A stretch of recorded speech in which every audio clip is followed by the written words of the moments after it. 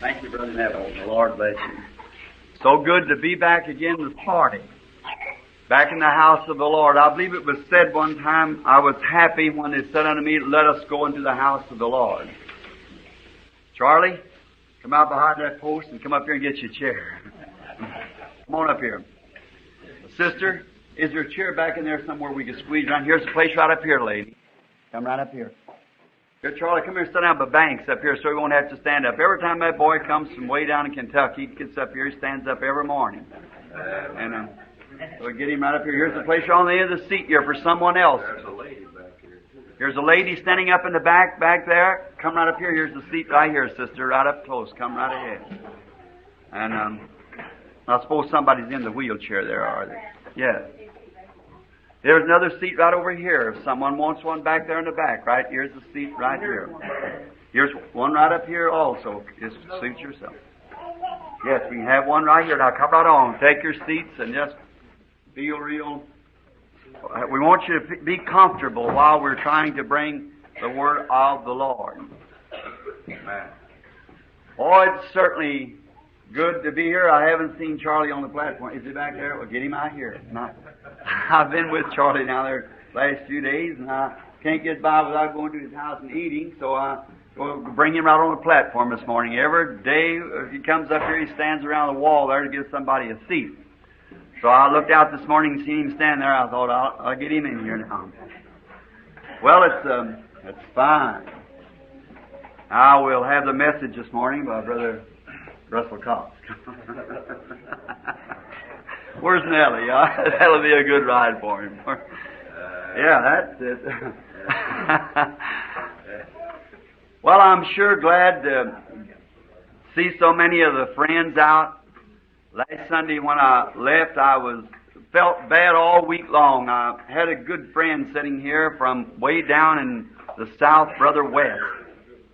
And I went around through the audience late, and I said, I'm glad to see so-and-so and so-and-so, and I looked right over the top of Brother West, never noticed him until he started to go out, and I thought all week long, Brother West, I think I just willfully looked over him. But he's a Christian, so he knows better than that. He knows that I am a real friend, and I know he knows I wouldn't do that. I was thinking this morning coming down to see people come from different places. Now, here's Brother West back here again this morning, and Brother and Sister Kidd here from Ohio, and some of I know Brother Evans is here. I went to see him yesterday afternoon at motel, but I guess he was out with Brother Fred and them, and they come all the way from Macon, Georgia here every Sunday that I speak. From Macon, Georgia. Amen. That's a long ways down there. It's about 800 miles or better, I suppose, down there. Drive it with his family every day I speak. Yeah. And that's loyal. And I was thinking, then if you got friends like that wants to stand by you. Now, them people doesn't come all the way from Georgia and Ohio and different parts of the nation to this little tabernacle here to hear me. They're coming here because they believe that message. Amen. That's what they believe. They're believing that message. And then how honest and sincere must I be about that message? Because not only myself am I going wrong, but I'm leading someone else wrong. See? And then God's going to hold me responsible for their error because I was the one who taught it. See? And I tell you, it certainly makes you think deep when you go to thinking of terms like that. So I appreciate every one of you. So fine to know that you drive those hundreds of miles through hazardous roads and over these super highways where accidents and things, your faith in God steers you through somehow, brings you here and takes you back. Amen. We're so glad to have friends of that type. I pray God's rich blessings upon you. Now, last Sunday I said, well, we're going to speak, and then I'll just call a prayer line. I've been trying to work out some way to try to find a way to pray for more of the people. And if I run many more like last Sunday, somebody will be praying for me. I got away from here nearly 2 o'clock. And I didn't give out prayer cards. Giving out prayer cards is a rough job. I don't know whether you know it or not. The people hate you. And Brother Banks Woods said the other day while we were down in Kentucky that he would volunteer and give out prayer cards if Billy didn't come in. So Billy being my own son, you know, I get a few letters. He promised me a prayer card and he didn't give it to me. A little rat. So he can't get them to everyone. And we can't get too many in the lines. He's got to protect me. And when we left, my daughter-in-law said, Bill, you'll have to get Billy back in there with prayer cards, or said, you won't last very long. And but where I made a mistake was starting the discernment, and then someone come back and say, I forgot, Mother wanted to pray for. You know what they're coming back for? It's for that discernment, you see. So, but I don't blame them. I do the same thing. I do this. We're human, and we all want to live, and we want to know what to do. That's what but you can only get so far with those things of a gift, and then you're just about washed up when a couple of times that happens. And so, Brother Banks is going to give out the prayer cards this morning, and Billy happened to come in last night, so I thought that'd be awful to have a man with a good reputation and things like Brother Woods to give out prayer cards. Get people down on him. I guess Billy don't mind. He just had him down on him so long, so he just lets it go. All right. Now this next week I'm to be in Dallas this coming Friday night at the Voice of Healing Convention. If there's any people around there, I'm to be there for that one night to speak in their convention. And I want to speak on the subject of the approach to fellowship, the Lord willing. And then perhaps maybe the following Sunday, that'll be this next coming Sunday, if the Lord willing, now I'm not too sure, if the Lord willing, I want to come back and speak on the subject that I was supposed to spoke on today, the wind and the whirlwind. And I was going to pray for the sick today, and that's rather kind of a sharp rebuking to the church for its sins, and that's not a very good subject to speak on when you're going to call a prayer line. You got to build people's faith to prayer unto God, unto having faith. So I told Brother Neville to announce that I would be speaking this morning on another subject. Building faith in people to God. In other words, rebuking people for not keeping the commandments of God. This way it's building people around to have faith in God, see. Amen.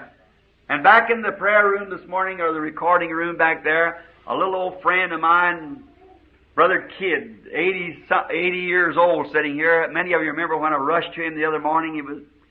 He was been about a year ago, close on to it now, dying, very hideously ill, and the doctors give him a week to live, or not a week. They couldn't live till the morning to bring him down here, about 3 mornings off. And now he had gotten down to 105 or something like that. He said a few moments ago he's back to 132. Said he felt like a boy. Brother Kidd, I wonder if you could just stand up so people know who this old preacher is. There he is. Let's say thank the Lord. A man dying with cancer in that condition. He's got a lovely little companion there. I wish she'd stand up too. Sister Kidd, how about you getting up there? See how quick she can get up? Better than I can. God bless Brother and Sister Kidd. May God's rich blessings rest upon. Thank you, sister. They struggle through the mountains of Kentucky, up and down the paths of the coal fields, run out, kicked out, made fun of, persecuted, live on whatever they could, grind up corn and find on the track somewhere and live for the kingdom of God, and 80 years old, preaching the gospel yet.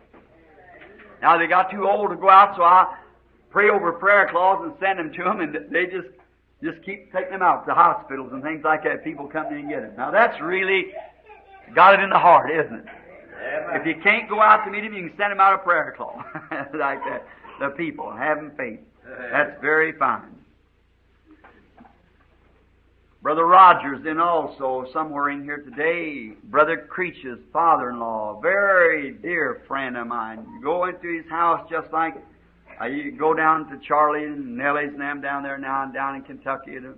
and used to go down there and hunt all the time with him. And here not long ago, about 13 months ago, the doctor opened him up with cancer and said he's gone.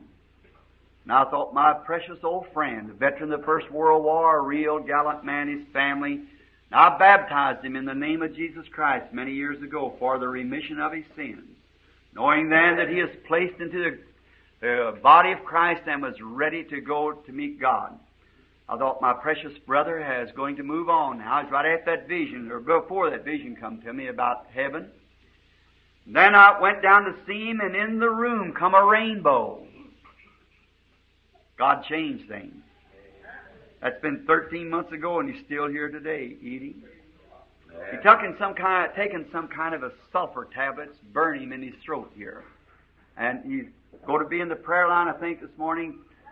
Come up, and I know that I announced that after Billy had already give out, or was going to know that he's going to give out prayer cards. I told his son-in-law, my good friend, Brother Creech, to bring him up. And I thought, if I missed him, then I would catch him and put him in one of these prayer rooms here. But he had a prayer card, and I said, Busty, I want you to go out there. His name's Everett. We just call him Busty for short. And I told him, go on out and get in the prayer line. I'd rather pray for you while the anointing is on for that. So I like to have it. If I know if I was being prayed for, I want somebody to be anointed when they're praying for me. Amen. Now, let's turn in our Bible this morning, open up to the book of Ruth. I'm going to read some scripture out of this, out of the book of Ruth. And now, just before we approach this subject, if I would, I'd like to announce my text for this morning. It is called the Kinsman Redeemer. And I'd like to approach it from 4 different standpoints on redemption. Thinking last Sunday that was preaching on how that Christ came to redeem us. And then today I want to speak on what is a redeemer and how does he become a redeemer. And remember, a redeemer redeems you completely when he redeems you. From your sins, from your sickness, from everything that's wrong. He is a redeemer. Now before we approach it, let's bow our heads and speak to him by prayer. And now with our heads bowed, I wonder how many this morning in presence would like to be remembered in prayer by raising up your hands and saying, God, you know my request. God bless you, each one. Our Heavenly Father, I am so glad today that there is a great high power, knowing as God, that we can approach through His Son, Christ Jesus, and have an answer to what we ask. As in the past meeting, we were speaking on how that man wandered about sheepskin and goat skins and was destituted, looking for a city whose builder and maker was God, knowing if they could ever once approach Him, if they could find where He was. As Job of old said, if I could go knock on His door and otherwise, if I could find where he abides at, I would go home with Him and would talk to Him face to face. But there was no way for man to do that because he had sinned and had separated himself and become an alien to God. But through that precious one who came and opened up the way and forgave our sins and bring us before God, not as aliens, but as children, coming to their Father, knowing that He will grant to us every request that we ask. Only one law is laid down, that is, if thou canst believe. That is the agreement. Satan claims that we will not believe, and God says we will believe. Now the battle's on, and the decision is ours to make. Whichever way our decision's made, that's the way it will be. And it's so wonderfully written all things are possible to them that believe. And we are believing today, coming, approaching Thee for divine favor, asking that You will regard our request. And at every hand that went up, You know beneath that hand and that heart what was meant. For it is written that Thou dost know the intents and the thoughts of the mind, and can discern the mind. And we pray, God, that You'll answer according to Your riches and Your grace to every request that was mentioned. We would also ask today, Lord, that You'll help me, the most needed one perhaps of the audience, knowing that placed before me here is the purchase of the blood of the Lord Jesus. There are perhaps sinners sitting here that is so bound with sin that it'd be hard for them, impossible almost for them to reach out to a place to accept Christ as long as Satan has them so bound in his power.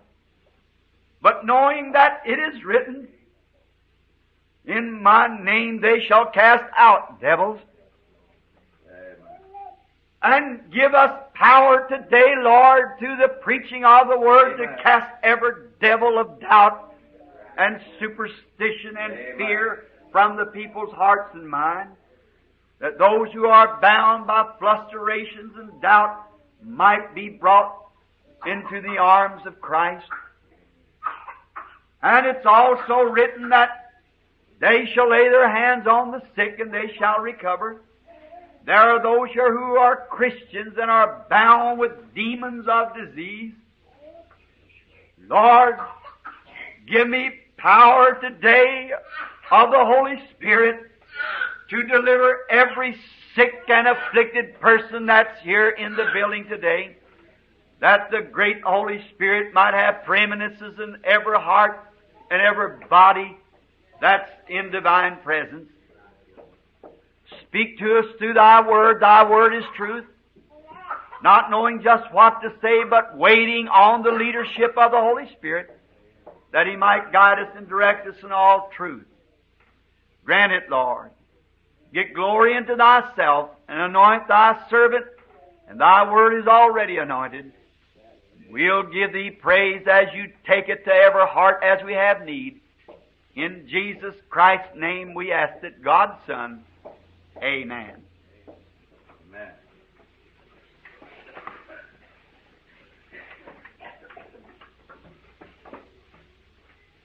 Before reading, I might say this little slogan that I like so well.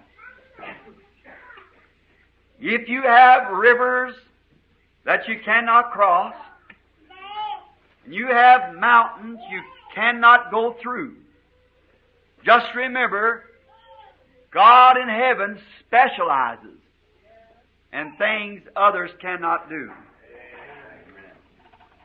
I'm reading from the book of Ruth, the first chapter. Now it came to pass in the days when the judges ruled, there was a famine in the land, and a certain man of Bethlehem, Judea, went to sojourn in the country of Moab, he and his wife and his 2 sons. And the name of the man was Amalek, and his wife Naomi. Names of his sons Mahlon and Chilion, Ephraimites of Bethlehem, Judea. And they came into the country of Moab and continued there. And Amalek, Naomi's husband, died. She was left and her 2 sons. And they took them wives of the women of Moab. The name of one was Orpah, the name of the other Ruth. And they dwelt there about 10 years. Mahlon and Chilion died, also both of them, and the woman was left of her 2 sons and her husband. And she arose with her daughter-in-law, that she might return from the country of Moab, for she heard that the Lord had visited His people and given them bread. Wherefore she went forth out of the place where she was, and her two daughter-in-laws with her, and they went on the way to return unto the land of Judea. And Naomi said unto her two daughter-in-laws, Go, return each to her mother's house, and the Lord deal kindly with you, as ye have dealt with the dead and with me. And the Lord grant unto you that ye may find rest, each of you, in the house of her husband. Then she kissed them, and they lifted up their voices and wept. And they said unto her, Surely we will return with thee unto thy people. And Naomi said, Turn again, my daughters. Why will you go with me? Are there yet any more sons in my womb, that may be your husband? Turn again, my daughters. Go your way, for I am too old to have a husband. If I should say I have hope, if I should have a husband also tonight, and should also bear sons, would ye tarry for them until they be grown? Would you stay for them, from having husbands? Nay, my daughters, for it grieveth me much for your sake that the hand of the Lord is gone out against me. And they lifted up their voices and wept again. And Orpah kissed her mother-in-law, but Ruth clave unto her. And she said, Behold, thy sister-in-law is gone back unto her people and to her God. Return thou after thy sister-in-law. And Ruth said, Entreat me not to leave thee, nor to return from following after thee. For where thou goest, I will go, and where thou lodgest, I will lodge. Thy people shall be my people, thy God shall be my God. Where thou diest, will I die, and there will I be buried. The Lord do so to me, and more also, if aught but death part me and thee and me. I want to title this little talk this morning, as I teach it, trying to bring a faith to you of redemption and what it is and how to receive it. I want to title it The Kinsman Redeemer. Now, to redeem anything is to bring it back. Something that's been lost, like put in a pawn shop. And you go down and redeem that. It's redeemed by a price. Then it's your personal property after you have redeemed it. But the law of redemption in Israel had to be a kinsman to redeem a property or something that had been lost. Our story starts out in the time of the rulers of Israel, which was the judges after the death of Joshua. And to find a very beautiful picture of this, read about the first 5 or 6 chapters of 1 Samuel, and you will get the real story of it. But we're going to jump along now to get the main context out of this, which some time ago I started on this book of Ruth and was for 3 or 4 weeks getting through it. Started on the book of Revelations once and took all year about to go through it. Just every little scripture ties one with the other entirely through the Bible. It's beautiful. Therefore we know the Bible is inspired. For mathematically and every way there is no other literature written that what will not contradict itself somewhere. This book was written almost 4,000 years apart, the books of the Bible. And they were wrote by some, I forget just how many men wrote them. I did remember, but I'm sorry, I want to say 60-something, but I may be wrong there. 40 men wrote the Bible within the space of thousands of years apart, never knowing one another or seeing one another or reading after one another many times, and not one word contradicts the other. It's inspired. Now, many people look at this book of Ruth as they say it's a love story of the Bible. The Bible is a love story. The whole Bible is a love story. Not only is it a love story, but it's a prophet. Not only is it a prophet, but it's also a history. Not only is it a love story, a history, a prophet, it's God Himself. Because in the beginning was the Word. And the Word was with God, and the Word was God. So the Word is God on print. That ought to settle it, brother. God on print. Jehovah printed on a book. And there's none of it just some kind of a fiction tale, but it's all absolutely the truth. Every phase of it, hang your soul. It's there, it's the truth. God will back His Word up. And this story was written in all the old manuscripts when they were segregating the Bible, the Holy Man, when they were trying to put it together in the Old Testament. This book of Ruth was one of the outstanding books that they accepted. Why? If it's just a love story, why would the writers and ancient sages accept this book as inspired? Because there's a hidden revelation in it. And in this hidden revelation, you catch the real meaning, and it'll bring you real close to God. Now, I pray my whole soul this morning that God will catch every heart so spellbound till He'll reveal Himself just what He is in this story. Amen. What He is to you, how to accept Him. And when you once see it, it's so simple you wonder how you ever went over the top of it. But it can only be revealed by the Holy Spirit. Now, many reading the Bible, read it, just stand up and read a page and read a page. You'll never get it. Because it's in riddles. And Jesus thanked God for making it like that. Said you've hid it from the eyes of the wise and prudent, and will reveal it to babes such as will learn. As I've often said, Miss Branham sitting back there this morning, but when I'm overseas, she'll write me a letter.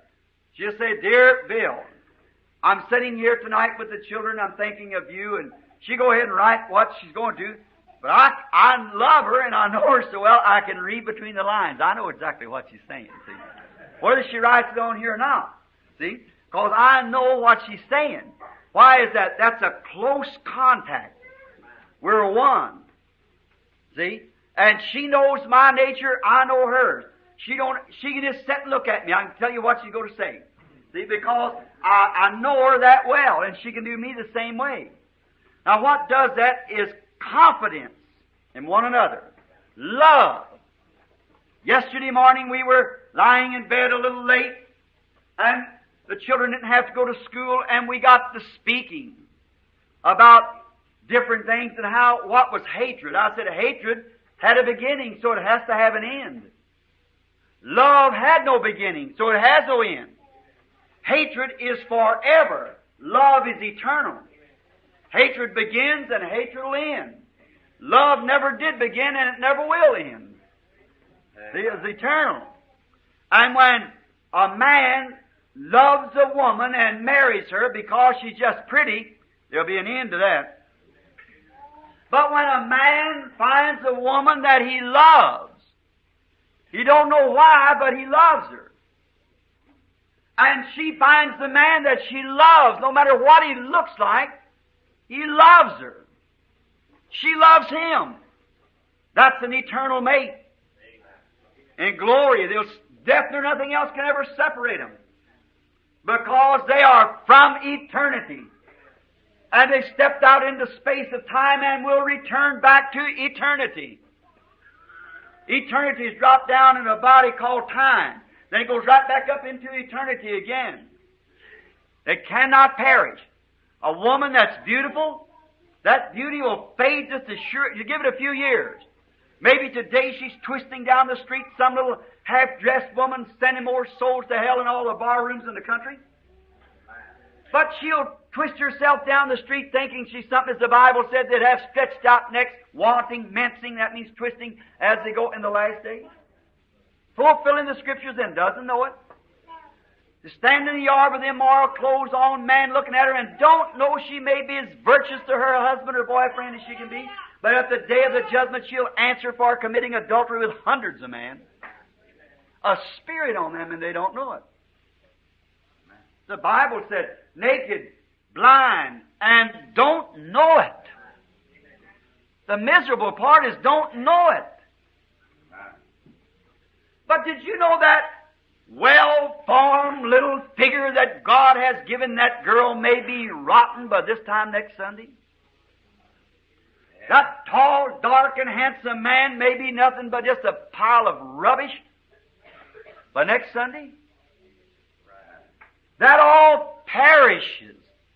But that on the inside, God, love, Hallelujah. lives for eternity. Amen. Praise the Lord. So watch the inside. Keep your eyes on the goal. Now, this story starts out something on that manner as a lovable, sweet woman. Her name was Naomi. Naomi means pleasant. Amalek was her husband, means worship. Pleasant worship was her family. They had a son, Mahlon, that means sickness. And Chiron, the other, meant weary, gloomy, sadness. There was a family. And they come a famine in the land of Israel, and the first mistake a Jew ever makes is leave that land. God gave him that land. When Abraham was given that land, God told him not to leave that land, and he made a mistake when he went out into Gerar. Got in trouble. A Jew is never to leave Palestine. That's his allotted place. And they have been drove out all over the world, and now they are returning back again. Oh, it's such a beautiful story we have here this morning. They are returning back. Naomi was driven out because of a famine. Naomi and Amalek. And they went over into Moab. Now to get the back of the story, so as you listen, you'll be able to grasp what it is. Now, the Moabites originated from an illegitimate child, which was Lot's daughters. After they had escaped the fires of Sodom by the grace of God, then the daughters got the father drunk and lived with him as a wife. They brought forth a child, and one of them was originated and brought in the nation of Moab, supposedly to have been Christians, but were mixed in paganism. And see, leaving the promised land, no matter how bad it was, to sojourn over in another land brought trouble. And any time that a believer gets off of his God-given ground, Amen. many times in politics, this election coming up and so forth, a good man can be a good man, and he'll wander off of those grounds like a certain minister I know, run to be mayor of the city. And when he did, got off of his ministerial grounds, and Satan overtook him. If any Christian gets off of those grounds, well, I'll just go down tonight, sit with the boys in the pool room a while. I'll do no harm. I'll just take one little drink. You're off your grounds. Amen. Come back. You're only setting your course for trouble. Oh, all the rest of the girls smoke. I'll just try one. You're off your grounds. Don't do that. Stay in the homelands. Don't, well, everybody over here, they call me old fogey, they call me old-fashioned. Stay there anyhow. Amen. That's your place. Stay in Christ. Naomi, because of the famine, wandered out from the lands and went into Moab. finding bread. She didn't have to do that because the rest of them stayed in Judea, Bethlehem. Bethlehem means the Bethel house of God, the house of praises. And they stayed there, and she wandered away with her husband, and her 2 sons married Moabite girls. But if God has ordained something to be done, it'll happen anyhow. That's the reason I certainly believe in predestination. Amen. God's foreknowledge of things. Then we find over there death struck the family, and they started back. Killed the boy, died, both boys died, and the father died. And Ruth started back, Orpah and Naomi. Now, I want to liken this morning Naomi, the elder lady, to the Orthodox Church, the Jewish Orthodox Church. Ruth, the Moabite, a Gentile, being the Christian church, the new church. Now I want to approach it from 4 different phases.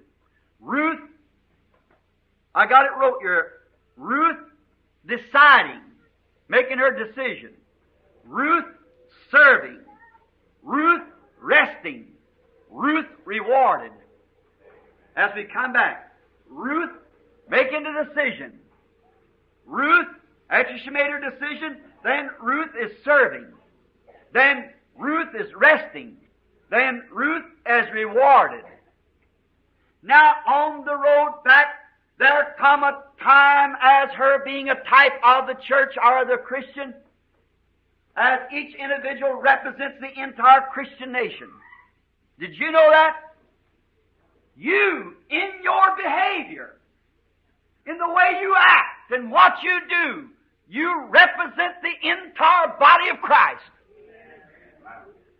You say, but I'm just a lay member. That doesn't matter. When you take on that name of Christian, you represent Christ and His church.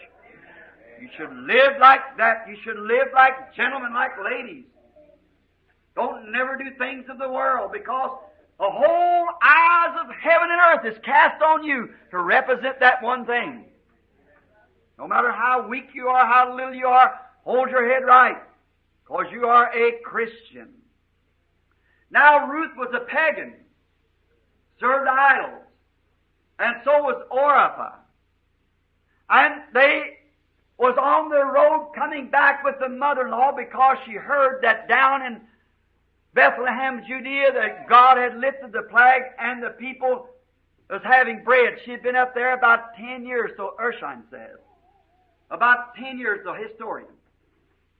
And coming back sad, and her husband dead, her children dead, with her 2 daughter-in-laws. Then she turned must and looked up on them and said, "Why would you go with me? Now, you can't do nothing but have trouble." Said, "I'm sorry that the hand of God is stretched out against me." How many times has Israel thought that? Not knowing that it was all God's program. How the weeping walls just outside of Jerusalem, still there.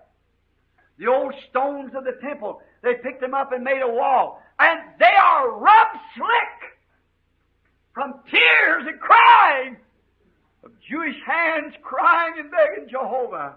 Jehovah! They don't realize that their hour is close at hand now. Amen. Weeping walls. These stones once housed in the Ark of the Covenant. King David looked upon these stones. "Oh, Jehovah, where art thou?" See, not knowing that soon her king will return, her Redeemer. They had to be cast out for a little season. Naomi wondered, "Why has the hand of the Lord been so cruel to me, my daughter-in-law? God has cast me out. I'm an outcast. I don't know what I ever done, but I'm an outcast." See, God was working His program, because all things work together for good to them that love God. No matter what it is. She said, "You return to your mother and find rest in your mother's house. Your husband is dead and your young, beautiful women. Go back Go back to where you come from. There find rest. God be merciful to you because you was kind to the dead. And you've lived virtuous since your husband has died. And you've been kind to me, an old widow woman with no husband. And you stuck by me. Return back and God give you rest in your house. They wept. She said, I'm old. I could have no more children. But if I would have a husband and have a child, what good would it do? You never wait for that baby. That was actually the law in them days, that if a brother died, and the other brother being single, he had to take his wife to raise up a name to his dead brother. But he said, you wouldn't wait on him, these babies. So return back and find yourself rest in your husband's houses. Go back to your mother. And Orpah, a type of the lukewarm church that once started. A type of the church that won't go all the way. She said, that sounds pretty good. So she kissed her mother-in-law and returned back again. That's a type of the lukewarm believer who will believe Jesus to be the Christ and then turn around and go back into the things she come out of. To the man that'll take the way with the Lord's despise using and turn around. Go back like a dog to its vomit and a hog to its wallow, as the Bible said. Now, she returned back to her gods. Many times we return back to the gods of our beginning. Maybe we got eyes of lust at the wrong thing. We'll turn back to lusting again. Maybe we got idols of drinking, idols of smoking, idols of lying, idols of stealing. All kinds of idols. And then profess and be baptized. And then turn again. What a sad thing. You remember, it never spoke her name no more. She was excommunicated because of her decision. The lukewarm church, the lukewarm believer, as each believer represents the church. Every American represents America. Every German represents Germany. Every Christian represents Christ. Amen. Yeah. She turned her back to go back into the things she come out of. How that man, even preachers sometimes, will take the way of the Lord. And when you speak to him about the baptism of the Holy Spirit, nonsense! Turn away from it. That's Orpah. Tell them about the name of Jesus Christ, that there's not another name under heaven given among man whereby you must be saved. Whatever you do in word and deed, do it all in the name of Jesus Christ. Amen. If there's not another name under heaven whereby you must be saved, then Peter said on the day of Pentecost, if you want to be saved, repent and be baptized in the name of Jesus Christ for the remission of your sins. Amen. That's how they're remitted. And a man, because of popularity, he can't hold the Bible on it. But because of popularity, will kiss the church, kiss the message, kiss Christ goodbye. Go back to where he's hollowed out of. Orpah, lukewarm, excommunicated. But oh, how I like that little Ruth. She had to make a decision. I had to make a decision. You've got to make a decision.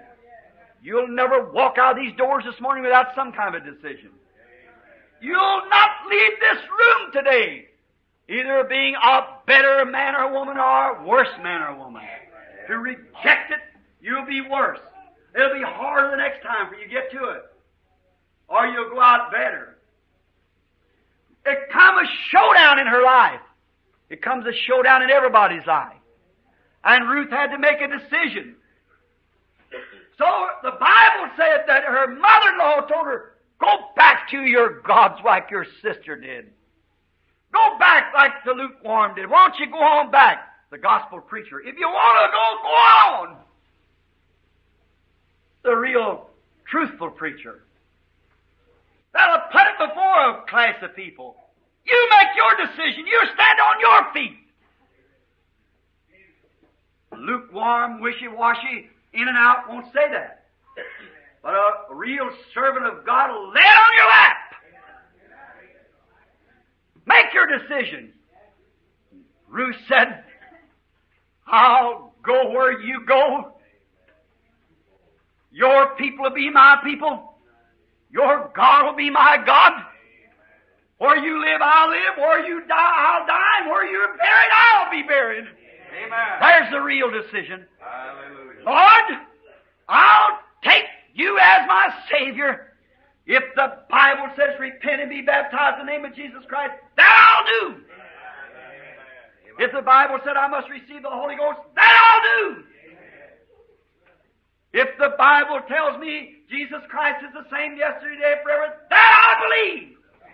I'll take the Bible and God for what He's wrote and what He is, no matter what anybody else says. There's the real Ruth. She made her decision. She had to either go back or go forward. We stand on that same grounds this morning. Go back or go forward. Don't never go back. Let's go forward. On into the promised land they went.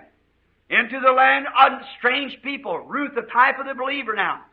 What is a believer? When she or he comes out, the person from the world, he comes in amongst Christian believers.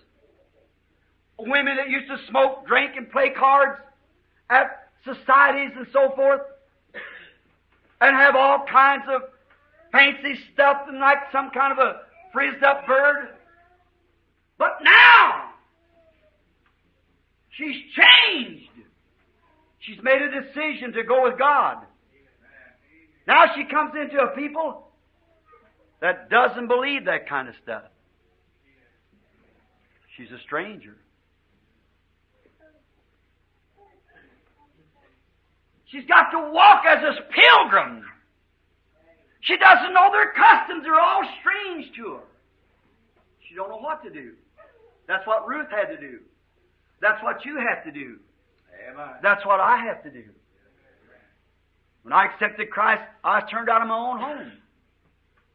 When I accepted Christ, my boyfriends, girlfriends, everybody threw me down. I went out with a bunch of old people that had the Holy Spirit and believed in God, serving Him. The girls that's down there in that church was different than what the girls I've been going with. They looked different. They acted different. They were strangers. I was scared of them.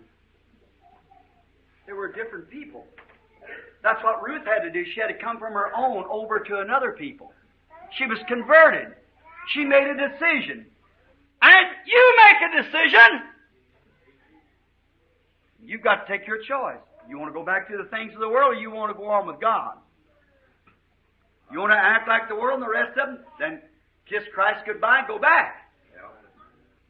But if you want to take your way with the Lord's despise you, hold on to God's unchanging hand. Regardless of what the rest of the world says, you hold right there. God said so, it's true, I believe it. Though I can't make it manifest in my life, God said so, I believe it. I'll hold right here. That's the way she did to Naomi. I'll not leave you. I'll go where you go. Your people will be mine. The way they act, that's the way I'll act. The way they do, that's what I'll do. What they eat, that's what I'll eat. Where you die, I'll die. Where you're buried, I'll be buried. And the Lord do more to me if I fail anywhere. That's the real clean-cut decision. God wants clean-cut decisions out of His church. Well, Lord, if you'll just bless me and do this for me, I'll do so-and-so. That's not a decision. God, I don't care what you do with me. I'll go anyhow. If I die, all right. Live or die, whatever. If they laugh at me, make fun of me, don't make any difference. I'll go anyhow. That's clean-cut decision. Like Rebecca made before she even seen Isaac. Her parents said, let the girl answer. The girl, she's of age, let her answer. She said, I'll go. Clean-cut decision, quickly made. She cleaved to it. That's what Ruth did. Orpah went back. They journeyed on. Ruth in her heart, not knowing where she's going. But a type of the church. We sojourn like Abraham. Pilgrims in a strange land, among strange people. And on she went. And finally she came into the room and the place where Naomi was bringing her. And what did she find? Everybody patting her on the back and saying, Ruth, we're glad to have you down here. She found discord. She found something evil. She found trouble. And preachers that'll tell you that the Christian life is a flower bed of ease, he either is deceiving you or he's never accepted that experience himself. The world hates you. And the people will hate you. You've got to take the way of the Lord's despised few and be laughed at, made fun of, or anything else. You've got to be different. You're born of another nation. Amen. My wife, as we'll quote it again, it seems so well to do it, asked me, why don't the Christian women wear those clothes like the other women do? I said, we're all Americans, aren't we? I said, no, sir. Well, what are we? I said, we're neither Germans, French, Belgians, Swiss, Africans, or Americans, or none of them. Well, what are we? I said, we're Christians. American acts like American. German acts like a German. Because that's their national spirit. And we have a national spirit. Amen. That's the Holy Spirit coming from God out of heaven, and you act like that. Hallelujah. Makes you conduct yourself as they do up there. Because you are of another world. We're living in America, that's true. That's the body part. But the soul that conducts us, our character, is from above. We live from above because we're born from above. All Christians come from above. Jesus said, I'm not from below, I'm from above. If I was from below, my subjects would fight for me. But my kingdom is of above. So is every man that's born of the kingdom of God. He's from above. Now, watch him now. As we go on, we find them coming into disappointments. Is that where you come into when you got the Holy Spirit? Sure did, I did. Amen. Making fun of and everything. Then notice, life was hard for her. And it's hard after you become a Christian. Because you got to adjust yourself.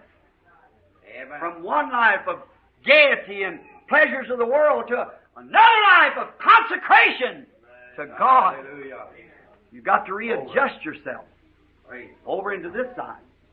And Ruth had to adjust herself from being in a land where plenty to eat and everything respected to a people that was laughing, making fun of her, and to a land she gleaned in the field for what she eat. Put it in her scarf and take it home and beat it out and make some bread, and her and her mother-in-law eat it.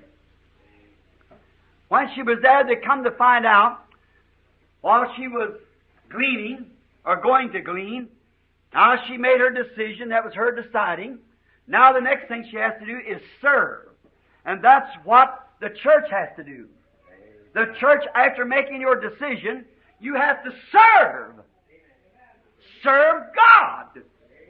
According to His diagram, according to His blueprint. You must serve God. Ruth making a decision.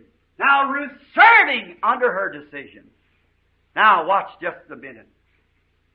Now she goes into the field to glean. Now, her mother told her, which the Old Testament telling the New, you know. Her mother told her, said, we've got a kinsman. And his name is Boaz. He's a rich man. And he's a near kinsman. You go to his field. And perhaps, don't you go to another field, go to his field.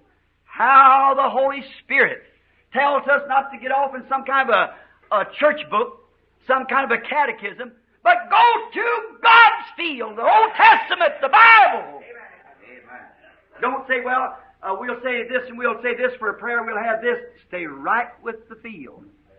Go right in, because he's a near kinsman. God's Word, the Old Testament is a near kinsman to the New. The old church is a mother to the new church. See? The Christian, a believer. Don't go to another field. Stay right in his field.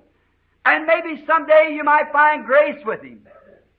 And one day while she's out in the field, this rich young man, by the name of Boaz, a ruler, a wealthy man, came by and he saw her. Oh, and he saw her, he fell in love with her. He thought she was a wonderful woman. He liked her character. You remember he said, I know, and the people know that thou art a virtuous woman.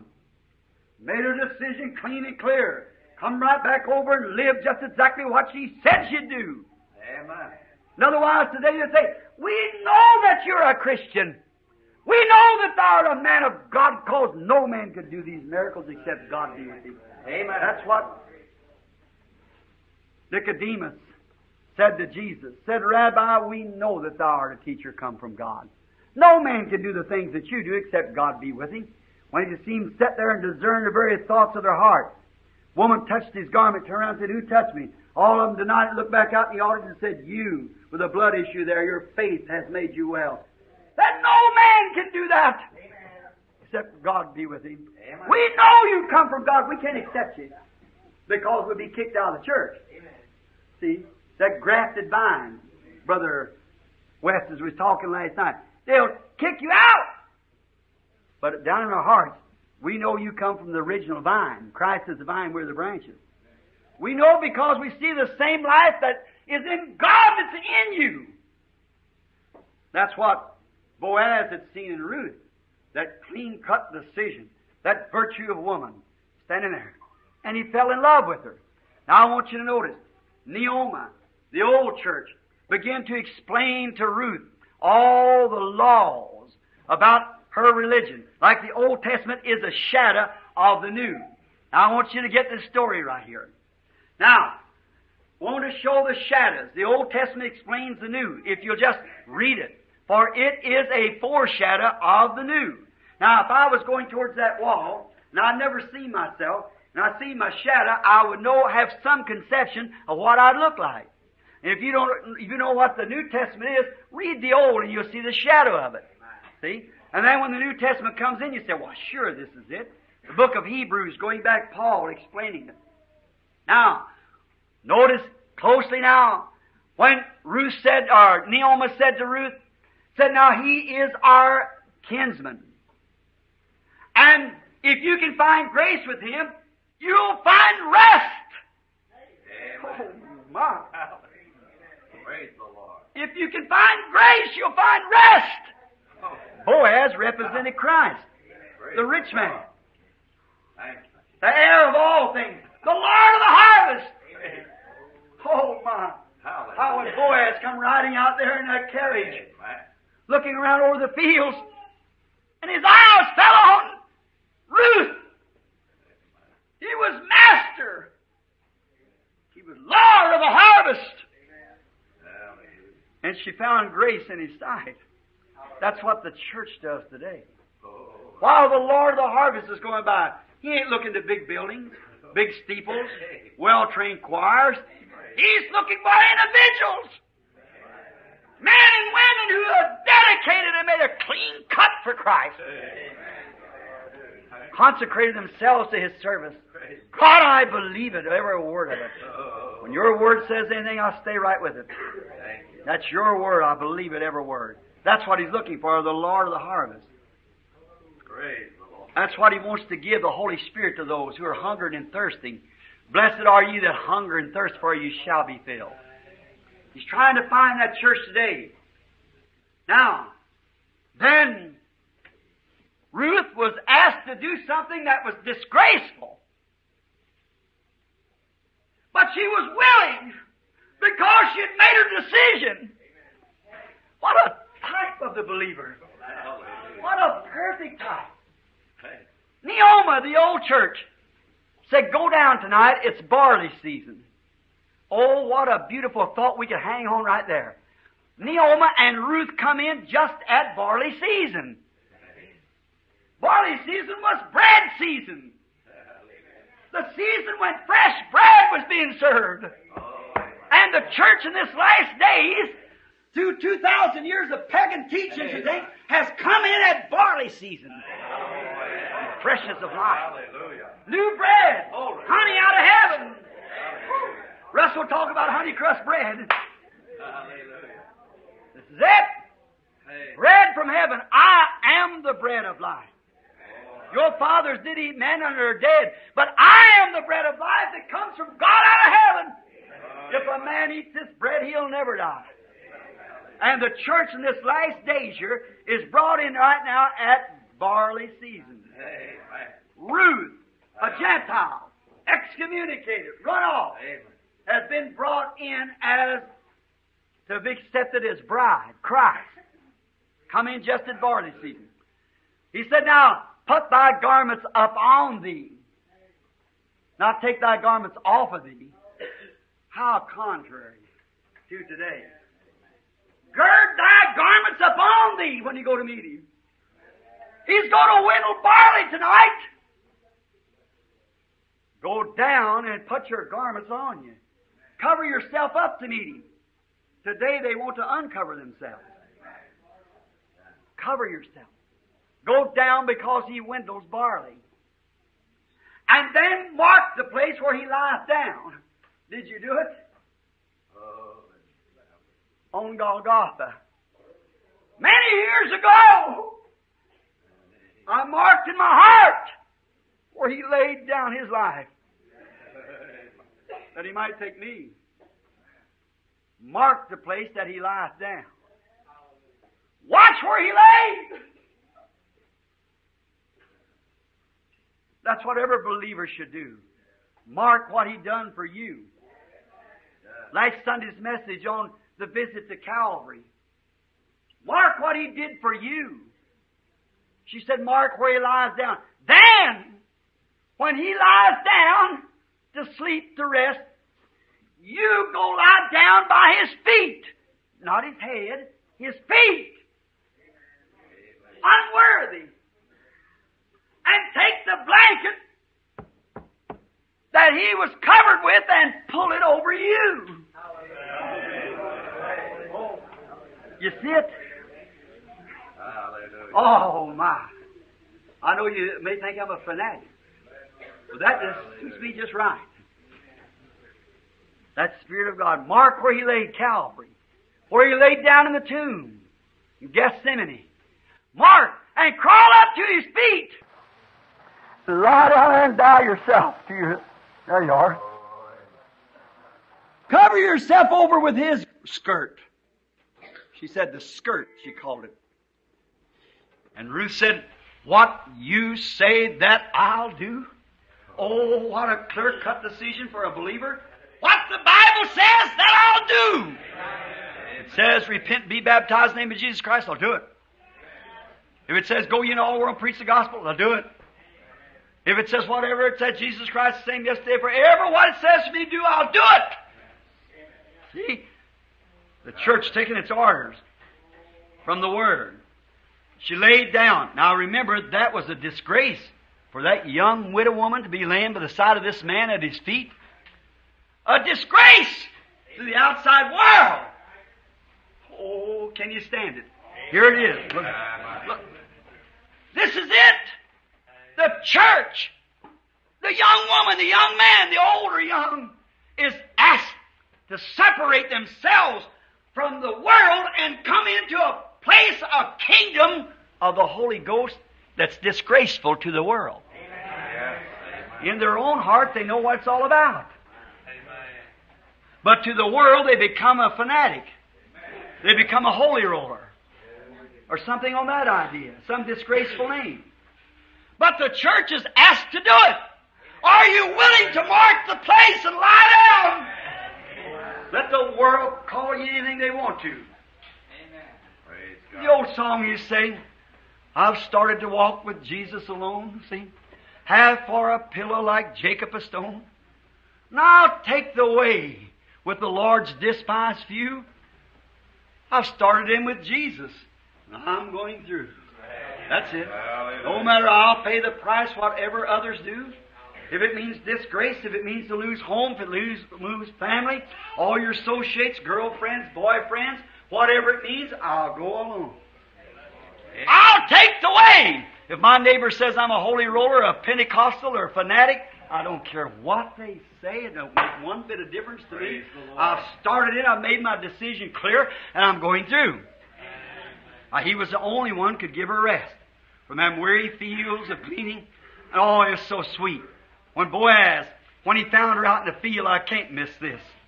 Boaz found her out in the field. He said, look. He said, who are you? He said, my name is Ruth. Oh, the Moabite that come to sojourn with us. Yes, I've heard of you. You don't go to another fields.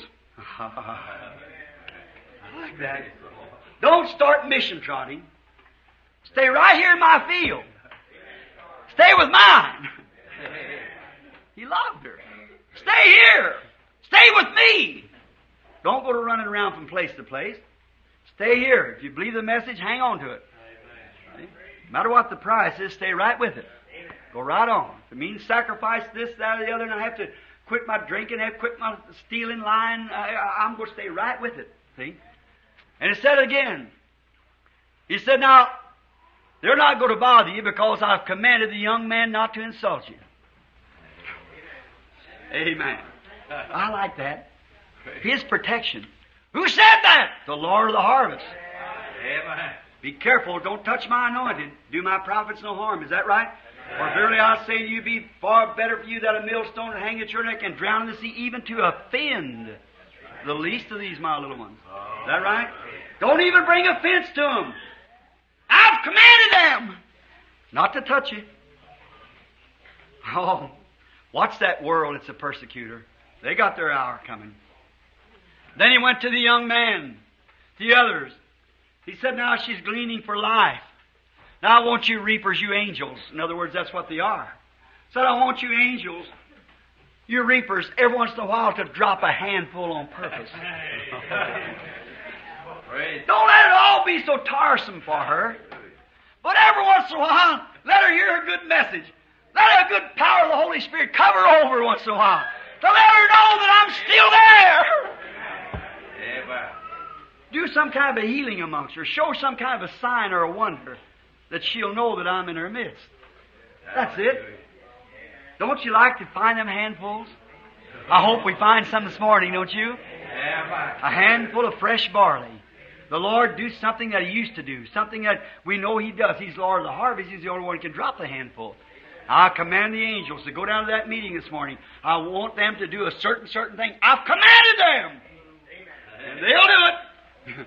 Oh, yeah. Oh, my. Amen. Now here, she had to take on the disgraceful part. Hallelujah. To lay down and be called anything she wanted to. She could be called a prostitute, you know. She could be called an ill-famed woman, yet she wasn't.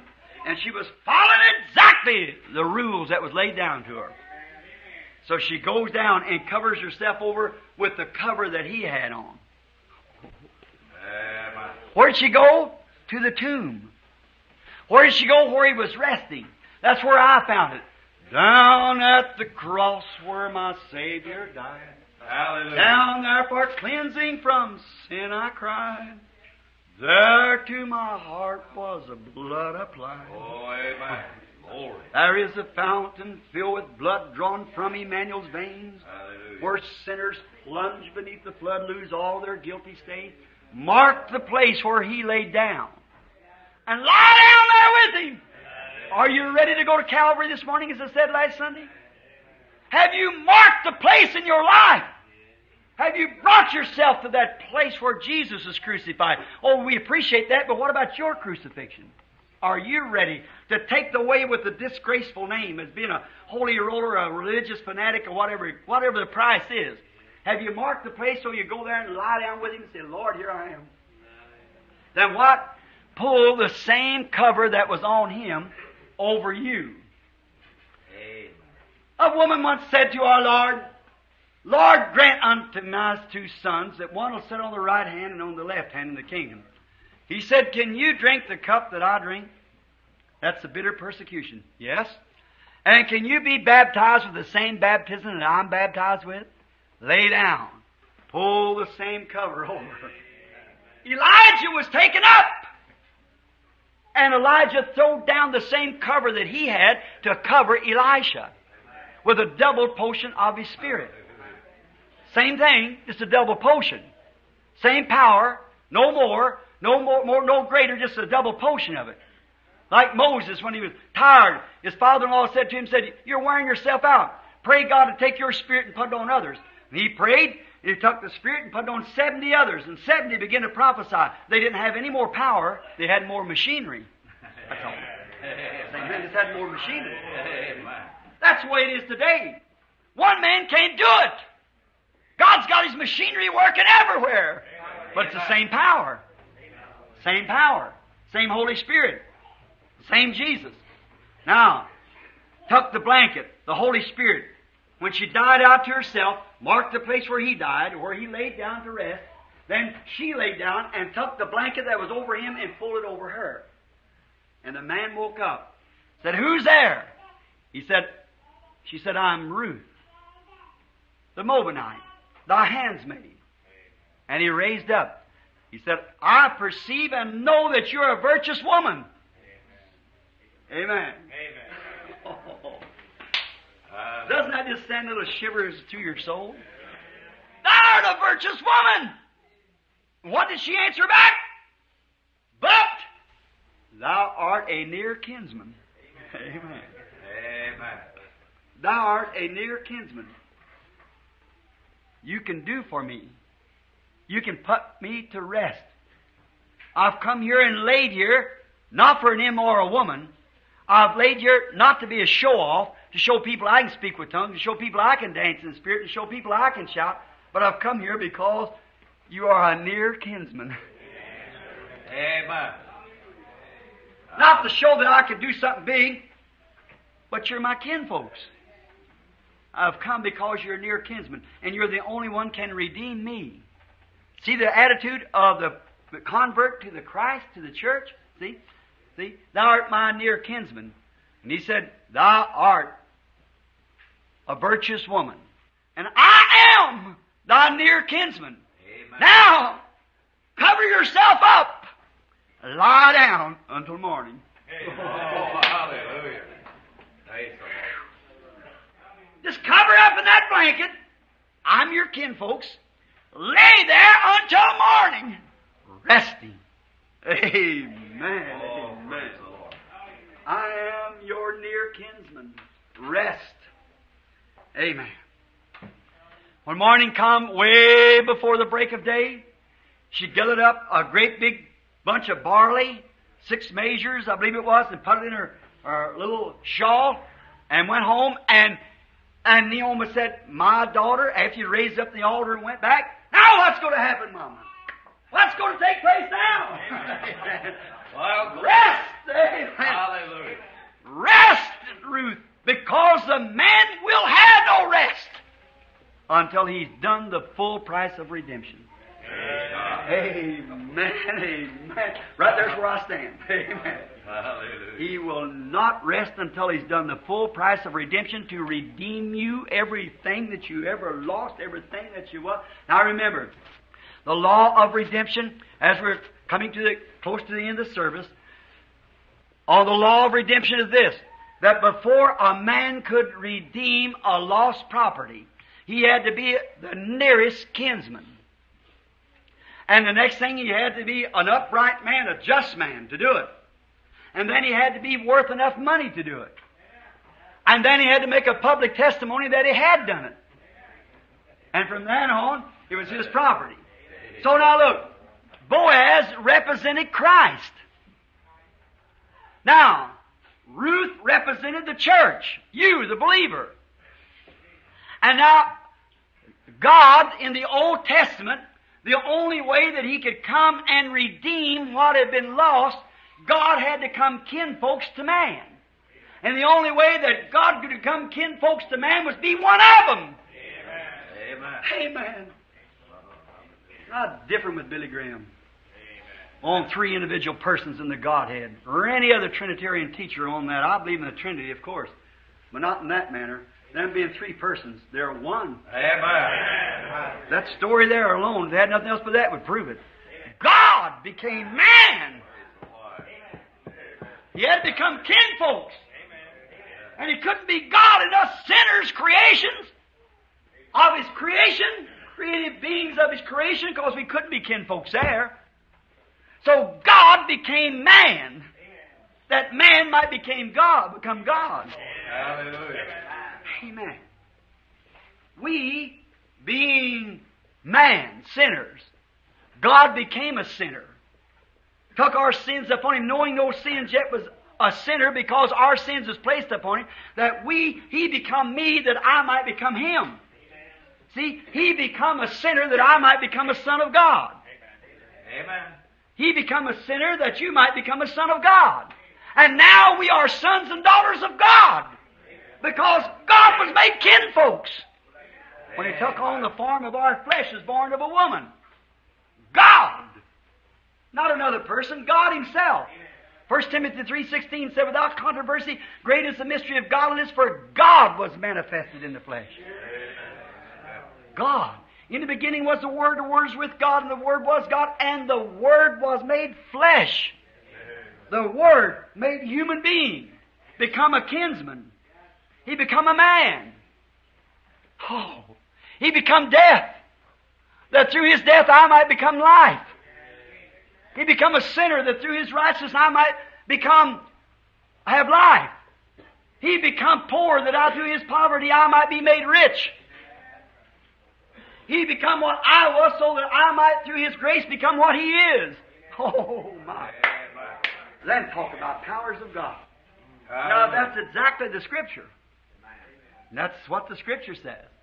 That we might be, what love the Father has shed upon us, that we, which were sinners, aliens, away from God, might be drawn nigh unto God, insomuch that we become sons and daughters of God, not servants. The Gentile church is never a servant. No, sir. The Gentile church is son and daughter. You are sons and daughters of God who has received the Holy Ghost. Now, if you're orphaboots and turned away, but if you went on through to the Holy Spirit, you become sons and daughters. Now, sons and daughters, who has the most power before God? What is an angel? An angel's a servant. Is that right? They're His servants. What are you? His son and daughter. Who has the most power in heaven then? A sinner that's been saved by grace, or an archangel that's standing by his right side? Amen. The sinner that's been saved by grace has more authority in heaven than the archangel that stood by his side without sin. Because he's a son. The son has more authority than a servant, of course. Oh, we forget what we are. We forget many times what made us what we are. After we become what we are, then we forgot how we got here. When God Himself, oh, what precious love that Father gave to Adam's fallen race, gave His only Son to suffer and redeem us by His grace. Oh, how we ever know. Mid rending rocks and darkening skies, my Savior bows His head and dies. The opening veil revealed the way to heaven's joy and endless day. On Christ the solid rock I stand, all other grounds are sinking sand. When I survey the wondrous cross whereon the Prince of Glory died, I count all my pain to be but lost. That's right. One said, living, He loved me. Dying, He saved me. Buried, He carried my sins far away. Rising, He justified freely forever. Someday He's coming. Oh, glorious day. It's been the theme of the church. It's been its outlook. It's been its heart. The earth bathed with the blood of this kinsman redeemer to redeem Adam's fallen race. Notice, here He is, a kinsman redeemer. Now, the first thing, He had to be a worthy man. Who was any more worthy than Christ, than Jesus? Then another thing, He had to have the money. He had to be able to do it. He owned the heavens. He proved He did. He could take 5 loaves of bread and 2 fish and feed 5,000 and take up 5 basketfuls of fragrance. He could pump water out of a well and turn it into wine. He could take a fish out of the ocean and take coins out of his mouth of gold. Amen. He wasn't but He become poor. Not a place to lay His head. He become a kinsman. Not a kinsman to the rich, a kinsman to all men. He took the place of a redeemer. Then what did He have to do? Then He had to make a public testimony. The next morning Ruth said, or Naomi said, rest, Ruth.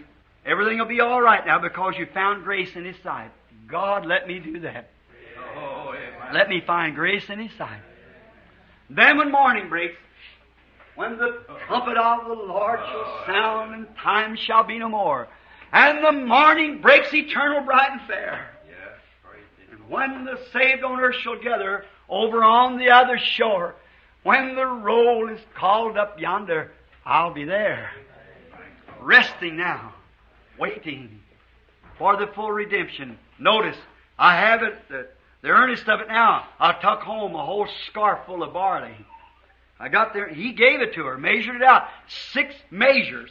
6 minutes, the 6,000 years of the existence of the world. Man's day is 6. Man was created on the 6th day. There'll be 6,000 years that the world was created, and the 7,000 God rested. 6,000 years the church will labor against sin with the power of God of these barley loaves, and then go into the eternal rest. Rest, wait. 6 measures of fine barley He put in there to carry her over till the time of full redemption. I'm so glad to enjoy it. Now, quickly, let's get down to the end of it. Now we find. Now, that the next morning, when she woke up, she was happy, waiting. And the man came. He went down, he had another kinsman that really had option on the woman first. Have I got time to get that? Well, just a minute, and we'll get part of it anyhow. That next one in the parable that had option on you was the devil. Because you'd sinned. And first you belonged to him because you was his property. For you were born in sin, shaped in iniquity, come to the world speaking lies. And he could not redeem it. He could not redeem it. So Christ come and was made man to take away our sins, to redeem us. Do you see it? And the other man couldn't do it. The devil couldn't die for sins because he was a very perverter and made sin. See, he could not. He'd mar his inheritance, the other fellow. And Satan would mar his because he is a devil. He could not become another devil to take away the devil, first devil. He could not become sin because he already was sin. But Christ, being sinless, become a sinner. He could redeem us. Hallelujah. We are redeemed. We are redeemed. It means to be brought back. We are redeemed. So, the next morning, then he had to make a public testimony.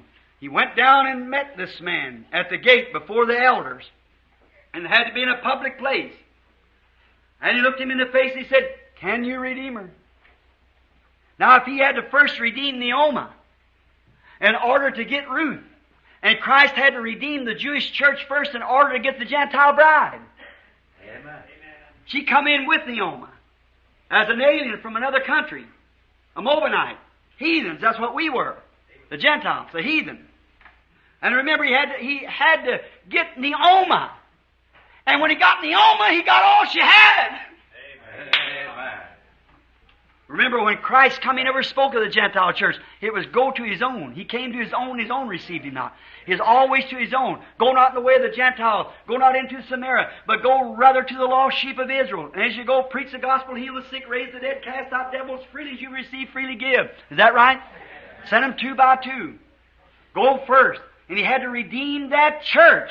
And when He redeemed that church, He got the Gentile bride.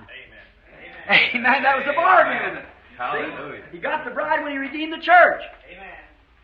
Now, Boaz, he had to make a public, he said, "Can you redeem her?" He said, "No." Then he had to make a public testimony.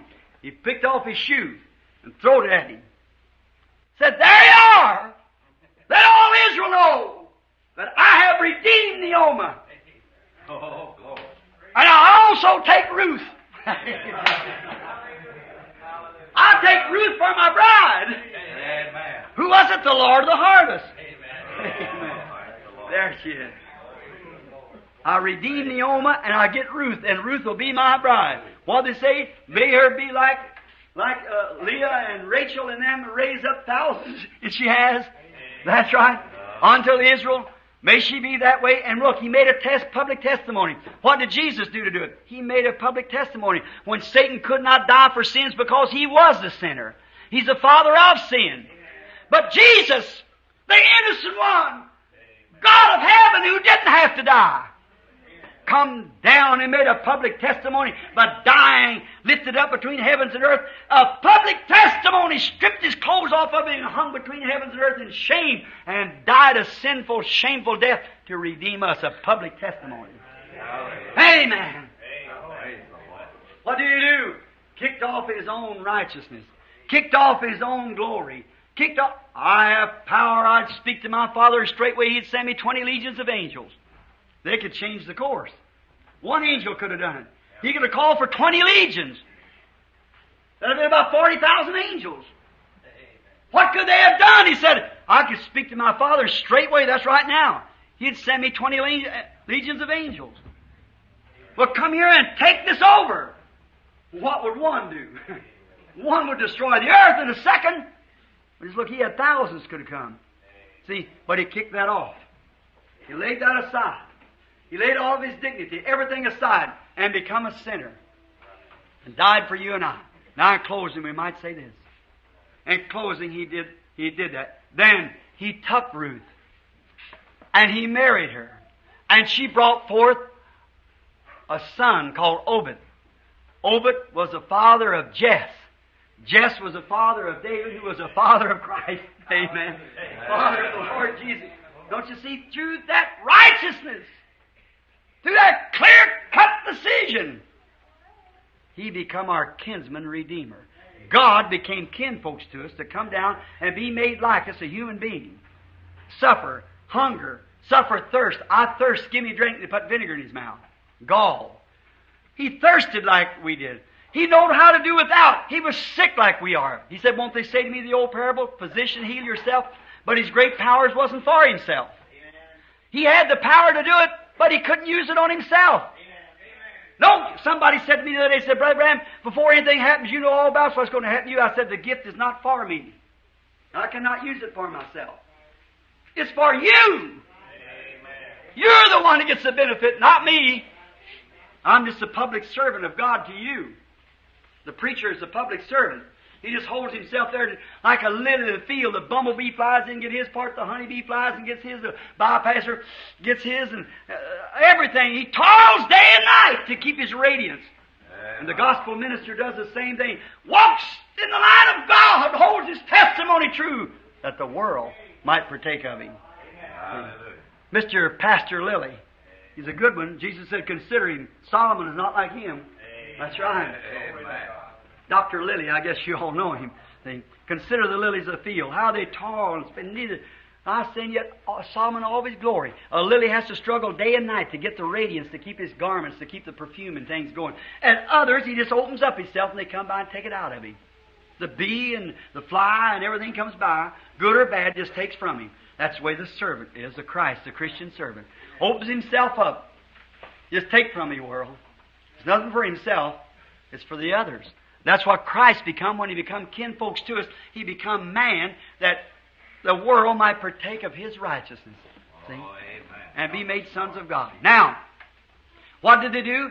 They got married. And through that come this great thing. Then Ruth was rewarded by getting Christ, or getting Boaz for her husband, which the church is rewarded. But when the coming of the Lord shall come on that bright and cloudless morning, we're resting, waiting now, it shall come. Now, why? It's redeemed. Now, one more quotation before I leave to start the prayer line. One more quotation. I looked up this morning the word redeemed. Excuse me, my Armenian brother, but I just have to put this in. Not to hurt, but just to make you think. Look up what redemption means. Redemption actually applied in the Greek word to taking a slave from the market. I can't spell the Greek word just now. But it means take a slave from the market. To redeem. A man's done something wrong, so his master sold him into slavery, actually unto death. And he's in the market, he's a slave. But a man comes along, a worthy man is able to do it, and finds this man and finds grace in his sight. He redeems him. That takes him from the slave market and takes him out to himself. Notice? And that slave, once redeemed, can never be sold in the market again. Amen. Can never be sold again. He's marked. And if he was thought enough of one time to be redeemed, no one can never sell him again for a slave. Oh, thanks be to God that when a man has once come to Christ and been redeemed by the precious blood, the devil can never make you a slave again. You're secured in the blood of Jesus Christ until the day of your redemption. A slave, look it up in Exodus and find out that ain't the Levitical laws. I mean the Leviticus. See if that ain't the laws. A slave once redeemed can never be sold again for a slave. That's right. Oh, I'm so glad. I am so happy to know that our kinsman and Redeemer, that the God of heaven, who is Spirit, came down to the earth and was made flesh, made like I am, made like you are, and took on the form of sinful flesh, knowing no sin, that our sins might rest upon Him and become kinfolks to us, made a public testimony of dying, paying the full price, and God's Spirit witnessing back the temple was rent the veil from top to the bottom, not from the bottom to the top, but from top to bottom. Showed as God Himself tore it open from above, rent it from top to the bottom, and opened the way, and the sacrifice blocks turned over, and the lightning forked through the dark, angry sky as the sun went down in the middle of the day. The stars refused to shine, and everything give a testimony. Amen. We are redeemed. Hallelujah. Let us pray. Yea, my children, the Lord would say unto thee this morning, draw thou nigh unto the Lord. Yea, and as Ruth did cleave unto Naomi, and was brought into the promised land, yea, even so thou, if thou shalt cleave unto the word of the Lord, thou shalt be brought into the promises of the Lord. Yea, thou shalt be brought into my rest, saith the Lord. And as the doctrine doth fall as the dew in this hour, yea, my word is going forth through my servants. Yea, and it shall encompass this earth, but except thou be filled with the Spirit, thou shalt not know the voice of the Lord. Therefore the Lord would say unto thee, depart thou from iniquity. Yea, clean up thy life. Yea, leave those things behind that are worldly, yea, that are fleshly, and that are not a desire unto the Lord. For the Lord would say unto thee in this hour, that except thou dost repent, yea, except thou dost turn unto the Lord with all thine heart, and be willing to desert that which is behind, yea, the Lord shall not hear thee when He cometh.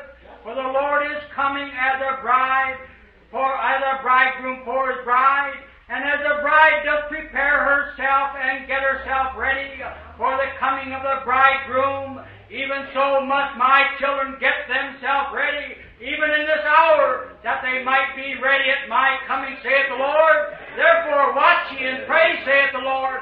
Hearken thou unto my word that is going forth, for my word shall not return unto me void, but it shall accomplish those things which I have predestinated, saith the Lord, that shall be in this last day. Therefore hearken thou, turn thou from thine own wisdom, turn thou from thine own doctrine, yea, turn thou from that which has led thee in bondage, and turn thou unto the word of the Lord, and thou shalt be set free. Yea, my mercy shall be upon thee, saith the Lord. Your heads bowed now just a moment. That was prophetic utterance, calling to the church after the message. Now, if there's some here who doesn't know Him, your lives are not right, you're invited now to stand here in the presence of this audience, the face of God, to accept Him as your Savior. The water is in the pool for baptism. There's someone waiting to start the baptismal service right away. While we have our heads bowed, we're going to take up the moment now by singing, I'm going through, with your heads bowed now. I'm going through, yes, I'm going through. I'll pay the price, whatever others do. I'll take the way with through. I've started in with Jesus, and I'm going through. I'm going through. Yes, I'm going through. Do you really mean it now? If you do, come up here and stand. Whatever others do, I'll take away. Are you ready to cleave? With the Lord. Like Naomi of old. I've started with Jesus, and I'm going through. From Bethlehem's manger came forth a stranger. On earth I long to be like Him. All through life's journey, from earth to glory, I only ask to be like Him, to be like Jesus. You want to be like your Redeemer? Like Jesus. On earth I long to be like Him.